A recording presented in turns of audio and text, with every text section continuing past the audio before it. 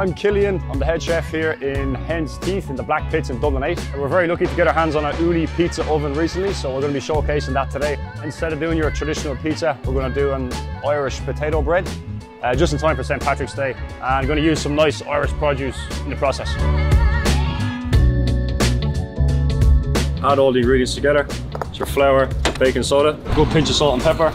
Your potato goes in. That's some melted softened butter. It's your buttermilk.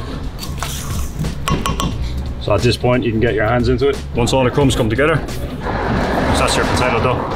And we're just going to roll it out then, and we'll punch her into smaller shapes. Just brush a little bit of melted butter, give us a bit more colour and flavour. A Coolattin cheddar, smoked scamorza. It's a little bit like a kind of a melty, stringy cheese, like a mozzarella.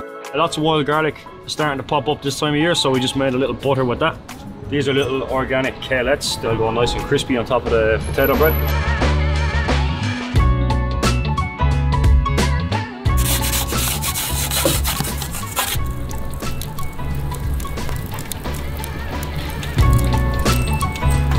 I'm just going to finish with a tiny little bit more of Coolattin cheddar. And that's it.